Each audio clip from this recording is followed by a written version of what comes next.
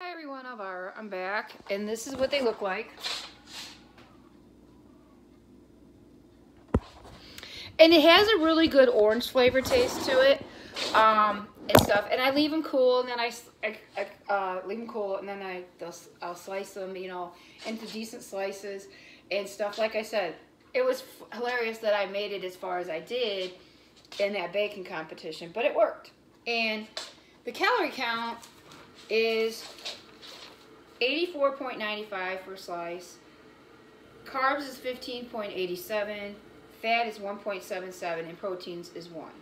Okay, this is more or less like a snack bread that I made. It'd be like a raisin or a cinnamon bread, something like that, and stuff. And people have asked, you know, like when I first started the journey and stuff, you know, it was really hard for me because I was really heavy and I was just sick all the time. But where I'm at today with my journey, with my life and everything, and with, you know, my health, it's great. Because when you have good health, you can really get a lot done. You know, like today, I've already made plaky today. I've made my orange bread. I have a meal to make yet, but I have to do some errands, and I can run that. But first, I gotta get my sandbags right back in the truck level because we've got high winds, and it'll blow my truck back and forth. So, anyways, they, you know, that I can go do my running.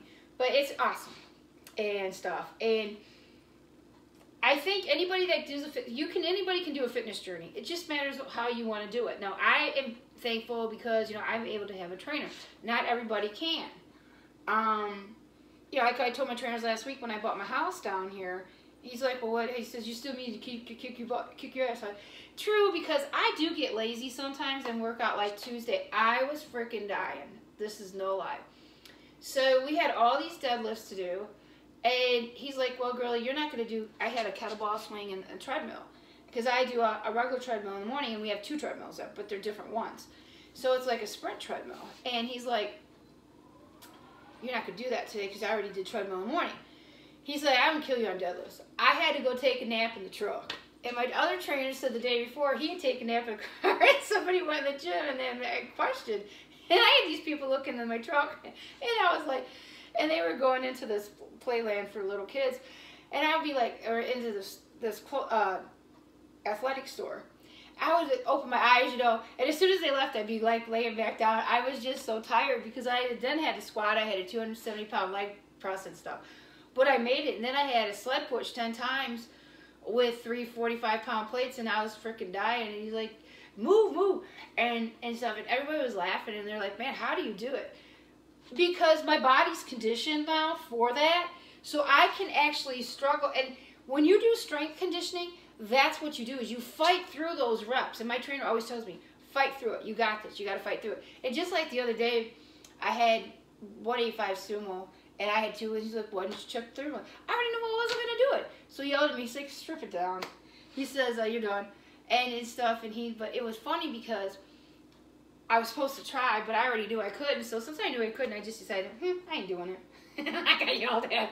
But see, that's why I love my trainers. And I'll tell my trainers, they'll introduce me, and they'll say, everybody has the highest respect for me in there, and they'll be like, I said, yeah, I'm the biggest pain in the ass, you know, and my trainer's like, you got that right, and you think they didn't like me, but they love me to death because I really do work hard in there.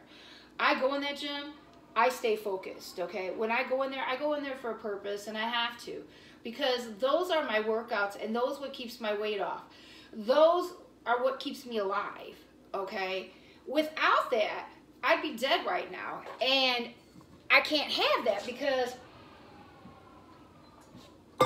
I've got to be able to stay focused, you know, and do what I need to do.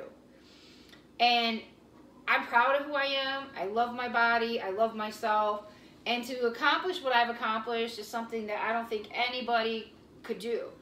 It's hard, but you can do it. But you don't realize how hard it is, you know. And it's very hard. It's probably one of the hardest journeys if you ever have to take a fitness journey that you'll be.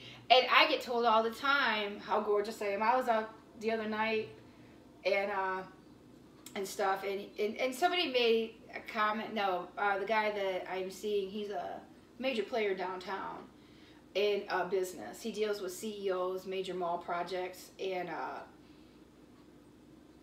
what was the other one? Malls and hotels projects. So, and things like that. So he is a major player and stuff. And I only date people that, and he owns a home. He just bought a brand new car cash. He owns a condo up at the lake where my lake house is. But his condo's open. Mine's not. So I'm looking excited the next weekend, you know, to go up to the lake and go home and actually be with somebody, because I'm always alone up there, you know. And the summer's going to be fun because I get to go fishing and I have somebody to go fishing with, you know, and things like that. I mean, I love to fish, you know, and stuff. People laugh because I love to fish. One time I lost a fish, and I was on fish from a friend of a fishing boat because he owns a charter. And he's like, Elvira, don't you ever lose that effing fish again. And I did, and I never did. I got the rest of the fish, and we got our quota. We went fishing for walleye. And then he took me once for perch, too. And stuff. Because I know a lot of people up there at home, and they'll take me fishing, you know, and I have to go buy a fishing license. And plus, I got to go check on the lake house anyways. I've had friends check on it that open it up for me, so I'm okay there. They're all proud that I bought a house down here that I won't be renting anymore, because they're proud of me, because they know I've been through hell, and they're like, they follow me, my show and everything, and everybody at home does, and everybody is glad that the drama's over, and I am too, and stuff. But yeah, it's unique because I'm excited. In 3 weeks I'll be going home every weekend. So, and people haven't seen me since last year because I didn't have all the weight off. I wasn't a size 10 last year. When I left to go home, I was a size 14. So I'm a size 10 now. So it's going to be so cool to see everybody. And they'll be like, Elvira, how you doing? And every time I walk in anywhere, they always play the Oak Ridge Boys Elvira song, you know. And it's cool. It's cool. I'm getting excited to go home. Next weekend is going to be cool. But he's over in Catawba, which is Boku Bucks. Because those condos over there run anywhere from $500,000 to $1 million. And I know that because I know that area. I'm in Marblehead, and we have $1 million homes, but my house isn't that much, you know, and stuff. So yeah, and I'm excited to go home next weekend and just to see everybody. So I'm cool, and I don't have to drive. But he runs that run that I run up north every week, and he's like, I don't know how you do it. I'm used to the run. I've done it for 12 years now. 12 years. So I know that I'm run by the back of my hand and stuff. So, but it's unique and it's fun. I'm really excited. Stay tuned though. We are going to do something with tuna fish. I haven't decided if I'm going to make a big tuna fish salad for the week or if I'm going to make a tuna casserole. I haven't really decided. I'm going to figure that out. I have to run and get some stuff over at Verizon and fix my sandbags in the truck before I leave, because the winds are like 50 miles an hour, because at home they closed down the turnpike, so, and stuff. And when they shut down the turnpike, that's major. And I'm from Ohio, and that's, everybody knows that. So the Ohio State Patrol will shut down the turnpike, and they won't let you on because of the way the wind blows.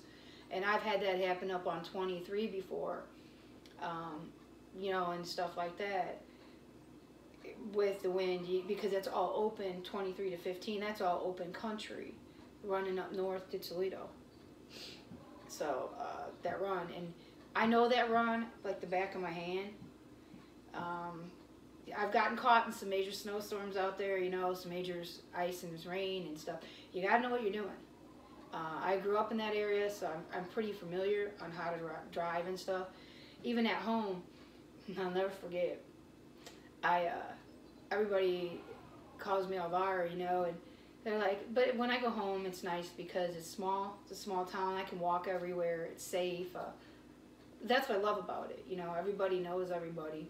It's sort of little Mayberry, like with the Andy Griffin show, you know, and stuff back in the day. My dad used to watch it, and it's unique, but I think it's fun, and I'm looking forward to going home and sitting on my deck and just relaxing. I don't get that very often, you know. I stay to myself out there. Like I said, I don't like drama. That's my relaxation. That's my happy place. But next weekend, going to the condo at the Catawba Island, those condos are gorgeous. Because I know people that live in those. And those are, they start at $500,000 and they go up to $1 million. So that's a major, you know, condo. And they're right on the water. They all have their own docks too, so, and stuff. But God bless everybody. Elvira loves you all. Take care of yourself. Put yourself number one. Keep God and the angels in your life. And realize that you are an important person. And realize, take care of yourself. Put yourself number one, because you know what? Nobody's going to do it for you. I lucked out. I just am a fighter, and that's why I've got things. See you soon. Bye.